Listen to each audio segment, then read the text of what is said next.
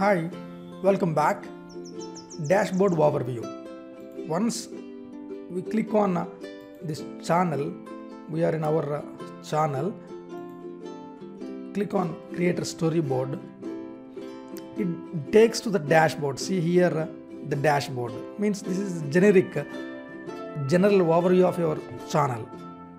As I told in the previous video, this is not having much content like no comments, no videos, no analytics. But once we log into some channel which is having views and all those things, see now this is having videos, uploaded videos, and this is having comments and watch time, analytics. These are important. This channel is earned.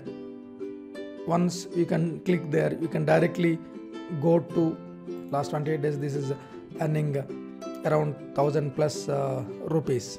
These basic details we get from dashboard. View all means we can click here, view all. It takes to video manager and it shows all the videos uploaded. I have uploaded these videos but not activated. Click on dashboard. See, like this, if you click on view all, it takes to video manager. If you click here, it takes to analytics last 28 days analytics. See here, this is already linked to the Google AdSense. That's why it's showing YouTube partner. You can make your channel as YouTube partner. I will show you how to do that in the next one or two sections. Just try to understand. Don't worry. You can learn everything in around 3 to 4 hours time. So estimated revenue. So this is even we can add the widget. We can delete.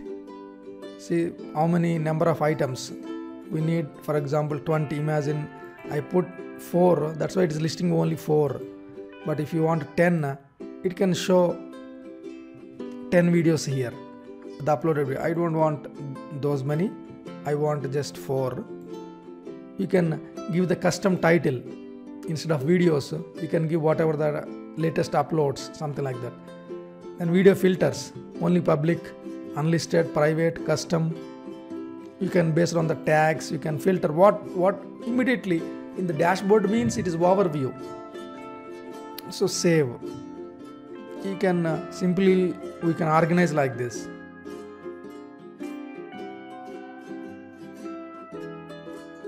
Like this you can organize. Comments, if you want more comments to show, you can customize here. This is how even we can add the widget. Already added, only videos is left. See, it is showing 2 versions, 2 widgets, same thing. So we want to remove that. You can customize the dashboard. I hope you understood what is the dashboard. It is very basic overview of your channel. It's very simple and plain, but the only thing is you can customize it from here. Settings, cancel, you can organize, you can add. These are the totally all widgets available. Go to your channel and play with your dashboard. In the next video we look at video manager. Thank you. See you in the next video.